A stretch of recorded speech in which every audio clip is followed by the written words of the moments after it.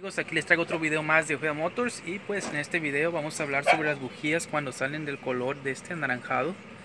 Y pues aquí pues yo estoy arreglando mi camaro. Lo que pasa es que hace unos días noté que había perdido potencia, entonces me dio por quererle checar la bujía y pues aproveché porque como mi compresor del aire acondicionado, como pueden ver ahí, pues estaba haciendo ruido. Entonces ya tenía días que quería cambiarlo y dije yo pues voy a checar la bujía. Entonces noté que salió así. Se alcanza a ver que está como anaranjadosa, parece que no se alcanza a ver. Entonces está anaranjadosa, y cuando están anaranjadosas las bujías, lo que significa que está pasando humedad a la combustión. Y cuando pasa humedad a la combustión, pues lo que causa es que pierda potencia el motor y puede a veces hasta que se calienta. Pero en mi caso pues no se calienta, pero pierde mucha potencia.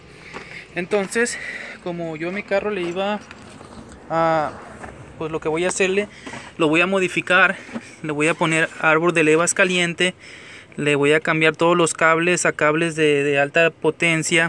También le voy a poner high performance, lo que es la bobina. Y como se los digo, las bujías, cables, le voy a cambiar el cuerpo de aceleración a uno de 58 milímetros, que sería uno ya más porteado, más grande las compuertas.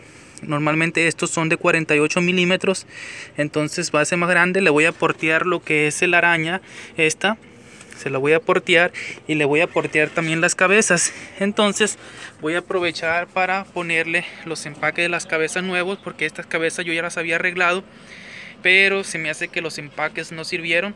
Son empaques baratos los que vende pues normalmente en las autopartes, pero esta vez le voy a poner empaques de cabeza originales o de alta resistencia. Y pues vamos a ver qué tantos caballos de fuerza aumenta. También voy a ponerle headers. Le voy a quitar lo que son los manifolds, y le voy a poner headers cortos, porque así le puedo poner los sensores de oxígeno.